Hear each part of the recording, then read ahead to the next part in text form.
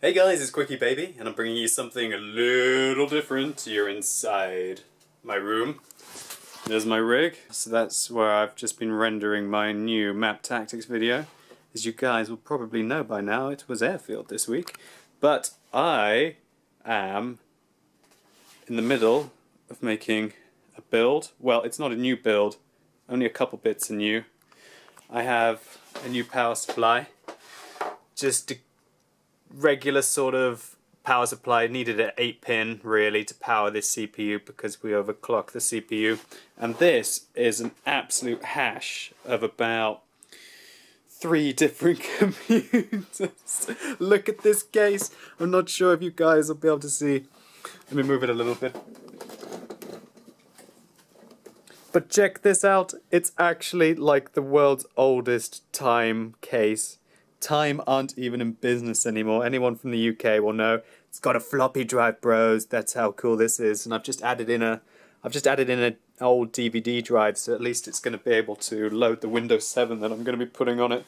So I got my main rig a Blu-ray drive. Oh, it's upside down. So yeah, that was pretty cool. They're only about 30 euros now for Blu-ray drives. So I thought, hey, I'll get my main rig a Blu-ray drive. And so this is a combination of this time case, which I kid you not must be at least 10 or 12 years old. The hard drive, which is about 10 or 12 years old, thankfully it's still 80 gigabytes, so that's enough.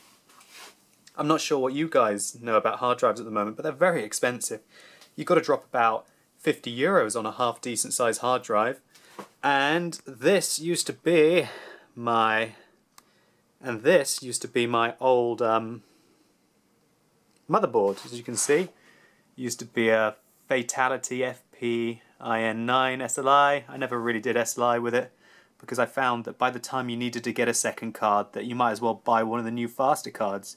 If you're going to do SLI, like, I don't think you should ever think about, oh, I'm going to add one in later, unless you really are, because you end up just finding it's cheaper and more energy efficient to just buy a new powerful card rather than adding another one into your rig that will probably cost you about the same because they don't ever go down in price.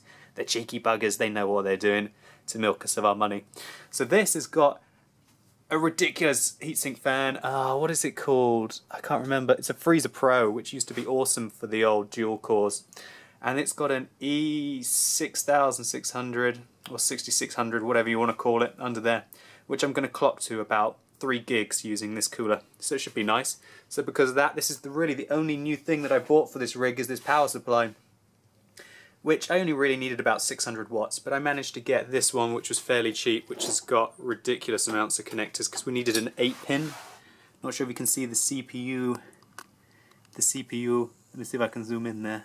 You'll see that? That's why we needed to get a more expensive power supply, because when I overclock this CPU to 3 gigs, it's probably going to go from its 65 watt TDP up to about, well, I don't know exactly, but I know that if you use a 4-pin connector it can only supply 75, and I wanted this to be fairly stable. And that is because this is going to be the rig of the Peppy Pepper. This is what she's going to learn to play tanks on in July when she's here. But that's a secret because she's not meant to know. But she'll probably watch this video anyway, so, well, she'll know by then, so it's all good.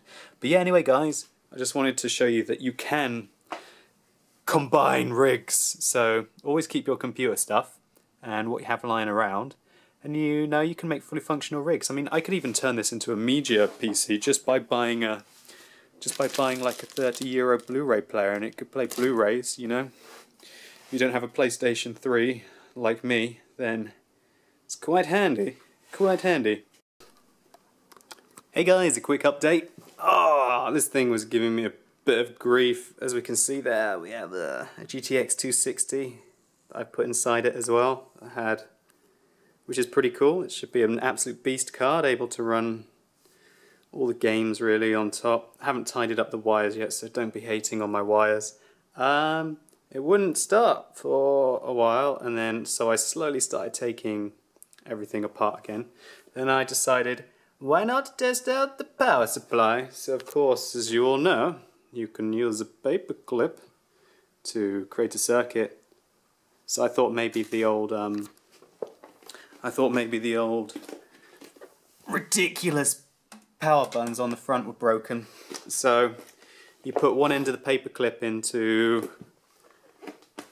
Oh, by the way, you do this at your own risk, but do you see that green wire there going into the 24-pin motherboard supply? That basically supplies the motherboard with power. And you put one end of the paper clip in on the green wire, and then you put another one into any one of the black connections. And then you turn the power supply on. It should work. And it did, so I managed to figure out that the power supply was fine. And then I found out that the power switches were fine by disconnecting everything. And it came down to this. It was this. Look at these. It was this USB extender, so to say, that was basically, it must be busted. Look, it's really old.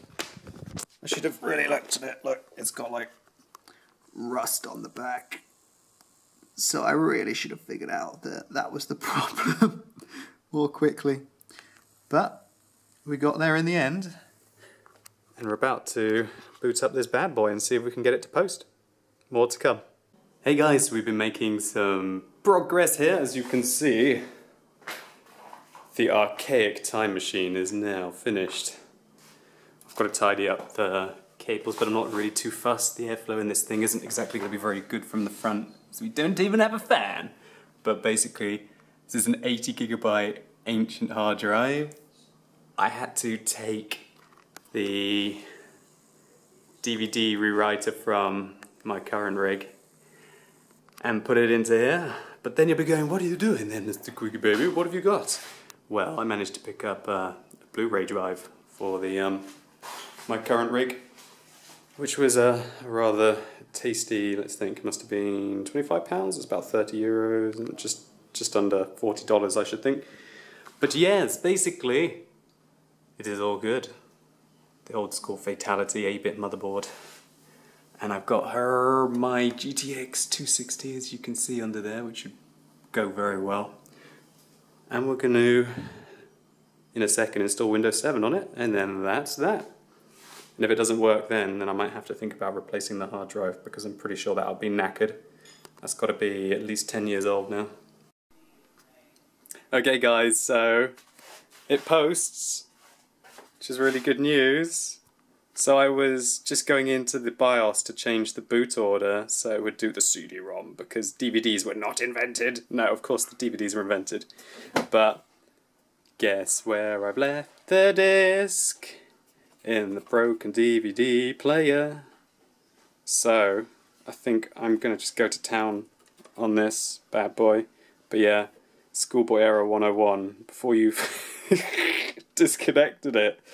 Oh god. Oh god. So guys, it lives! It lives! The time machine lives! And we have Windows 7 on it. So I had a bit of issues with the USB keyboard while doing the install, so I've just got two keyboards. Just a standard mouse. And this is where the Peppy Pepper's going to be. Ancient telephone. But yeah, no, I've been installing lots of lovely stuff on it. We've got some Steam on there, and yeah, I'm really impressed with how it's going to be working out. Should we just load up Skyrim? Looks like it's fairly quick. So there we go. Pretty flawless frame rate. I'm playing it on max graphics, so it shows you that Skyrim doesn't exactly need that much. So I'm impressed. That's what happens when you combine a GTX 260 along with a 3 GHz dual core and good cooling. Absolutely awesome stuff. So this is what Peppy's going to be playing tanks on. So I hope you guys tune in to some of our live streams that we're going to be doing in the next couple of weeks. I hope you liked seeing what I'm doing with building Peppy, the ultimate computer.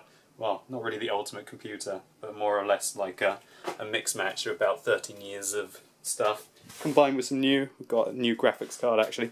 Oh, that's one thing I should actually mention. Well, it's not new, that was my old one. But the one that Peppy's getting is fairly good. It's not this one. This is a 3850, one of the old ones. But inside that lovely case is a 260 GTX, which is a fairly good card, and that should be able to run this game on max. So yeah, we should have some fun. Anyway guys, thanks a lot for watching, and hopefully I'll see you soon.